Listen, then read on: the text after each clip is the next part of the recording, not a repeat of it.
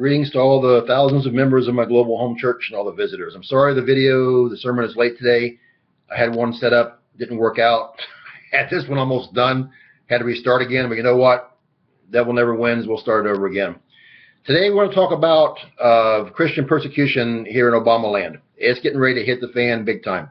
Remember when the Supreme Court jesters came out last week before, and approved gay marriage, and they said, "Oh, don't worry.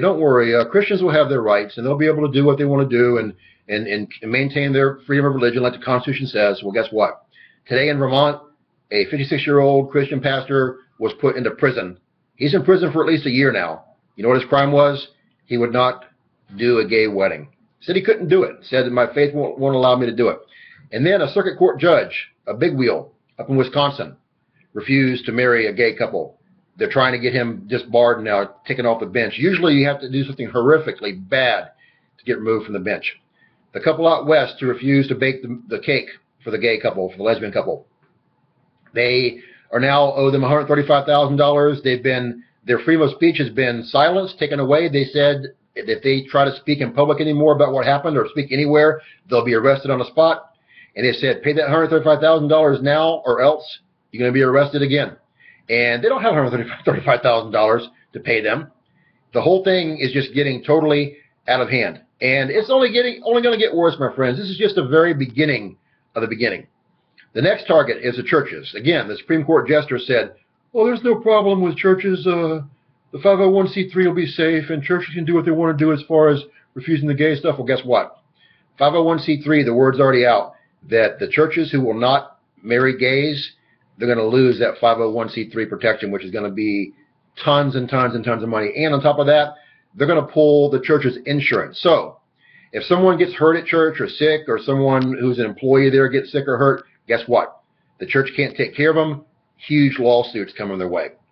And people just think here, we live such a soft life here in Obamaland. So many just watered down Christians. And look overseas, 200,000 plus Christians are martyred every single year overseas, in the Middle East, in Africa, in Asia, in North Korea, all around the world. You know what their crime is? Their crime is having a Bible, which most Americans won't read. Their crime is saying the name of Jesus Christ in public. Their crime is believing Jesus Christ died for our sins. That's why this happens. That's why they're martyred. And here in America, we just take it for granted so much, man. There's people their Bibles just have an inch of dust on top of them because they won't read them. In the Bible days, people were thrown to the lions. They were beheaded. They were just tortured and martyred for believing in Jesus Christ. And now, Christians here in Obamaland couldn't even pick up a Bible and read it, or even serve Jesus in the best of times. How are they going to do it now that all hell's about to start breaking loose? Because see, most Christians here are watered down and they're dumbed down. They are not going to stand for Jesus Christ. When the wind starts blowing, the winds of change, and it comes to giving them a hardship, they will buckle. I can guarantee you that most of the pastors in these churches will marry gays, no problem at all, because they don't want to lose their money. They don't want to lose their insurance. They will marry them in a heartbeat, and they won't stand. They already accept the men for the most part, even as members now. Now, see, I don't have a problem with gay people. I love gays, lesbians, bisexuals, transsexuals. I love straight people. I love black, white, Asian, Hispanic. Whoever you are, I love you like Jesus loved you and loves you. But I won't stand for your wicked lifestyle, and I'll call you on it in love so I can help you keep from going to hell through Jesus Christ's love and through his mercy and salvation. But see, most Christians just don't care anymore. It's getting crazy. And see, also with the gay marriage, I told everyone, that's just the basic. I did a video where this lesbian activist admitted, I did it like last week, I think, where she admitted that their whole plan is not to be able to get married. They want to destroy traditional marriage and get rid of it, throw it out the window, and then get rid of all marriage. They don't even want to get married. They want to have an open, hedonistic lifestyle. Already, you've got all kinds of pedophile groups, and they've got the saying that they want to be able to marry children because that's their right. It's their natural DNA that makes them want to have sex with little kids. And the psychiatrists and psychologists are backing them 100%. They're saying, oh yeah, you're infringing on their constitutional rights as human beings by not allowing them to have sex with little kids. That's how they're wired. And they're already pushing towards that. And they're saying, hey, the gays got married, now it's my turn. Same with polygamy. You already got the polygamy group saying, I should be able to get married to 2, 3, 4, 5, 6, 10, 20 women if I want to, because the gays can get married. It's my right. And this lesbian activist I told you about, she's even saying, there's 6 or 7 people involved in my life, in my family's life, moms, dads, related to the kids. We should all be able to be one big communal marriage family. No problem at all. You got people wanting to marry animals, wanting to marry their pets. You got people wanting to get in, marry their mom or dad or brother or sister. It's all opened up Pandora's box, my friends, and things are only going to get worse here from here on out. This is just the beginning. And again, God's hand of judgment is here on this once great nation, once known as America, now Obamaland, which is the great whore Babylon, and the great whore will be destroyed by God's hand in his time, sometime after the imminent rapture. Christians, get ready for persecution. If you can't stand for Jesus, you're going to fall.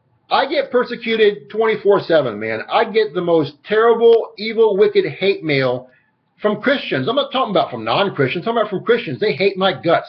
They say that I'm mean. Oh, Paul Kidd, you're so mean. Or Paul Kidd, you're so angry all the time. No, it's called righteous anger. You should try it sometime. The Bible says it's good.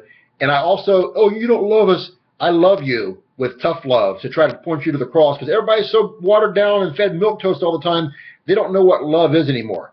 And I'm not mean. I'm bold like a lion, but I'm meek as a lamb, because I understand that I can't do anything without Jesus Christ. But I'm not going to ever stop. They might kick me off of YouTube. They've done it several times. They might kick me off of Facebook. They might tell me I can't talk. I'm going to keep on finding somewhere on social media, somewhere to witness for the Jesus Christ. They're going to have to come and arrest me to shut me up. And I won't stop then. I'd preach people in jail like Apostle Paul did. I am not going to stop sharing the good news of Jesus Christ, because I owe him everything. He's done so much for me. He's given me everything. I can never begin to repay him what I owe him. He has just done so much, and he's just blessed me and helped me and touched me and saved my life when I was backslidden and heading to hell so many times. He's done it for me, and I owe Jesus Christ everything, and I will never stop doing his work. Because see, when Jesus went back to heaven, after he died on the cross, rose again on the 3rd day, praise the Lord, he went back to heaven. And when he left, he had one plan and one plan only, was to make sure that we share his good news to everybody we possibly can. That's all that we had to do. That's what we're going to do. And that's what Christians have to do. But there's so few of us that even do it. Less than 10% of Christians have ever shared their faith with anyone because they're embarrassed or they're ashamed or they don't want to feel uncomfortable because people will mock them and laugh at them again. I get mocked and laughed and hated by Christians all the time. Just join the club. Tell them to get in line and take a number. It's a long line. So here's the bottom line. The bottom line is prepare for persecution. If you're not out witnessing and praying as a true Christian, you need to get out there and do it right now. If you're a backsliding Christian, you need to repent right now and turn back to Jesus. I've got a prayer I'm about to pray. I've also got it in the box below the video title. And 6 follow next steps. Pray that prayer, do those steps as soon as possible, because no one's guaranteed any more time in their life. Pray with me if you can, but I know I talk fast. If you can't keep up, pray as soon as the video is over. Also in that box, I've got my Tribulation Survival Guide video. It tells you how to get saved during the trib, what to expect A to Z. If you'd like me to pray for you for anything, contact me, and I'll pray for you every day, privately, with no one knowing but me and Jesus. So if you've never been saved, you're a backslider, let's pray now before your time runs out. Jesus, I know I've sinned. I've done bad things in my life, and I'm sorry.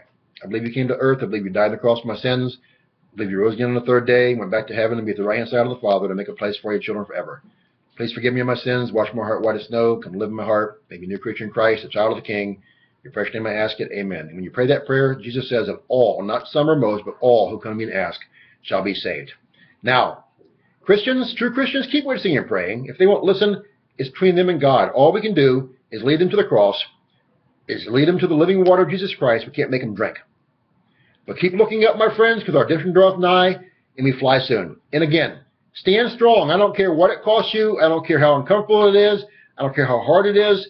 We are called to be light in a dark world. We're supposed to be the salt in the world. But sadly, we've lost most of our salt, and we don't do anything as Christians, for the most part, to lead the lost of Jesus Christ. We need to be doing that right now before our time runs out. Because once we get raptured, or once we die and we're out of here, our chances to reach the lost are gone, and we have to stand before Jesus and try to explain to him why, after all he did for us, we wouldn't do anything for him. It's shameful how most Christians act, and it really makes me sad. It breaks my heart.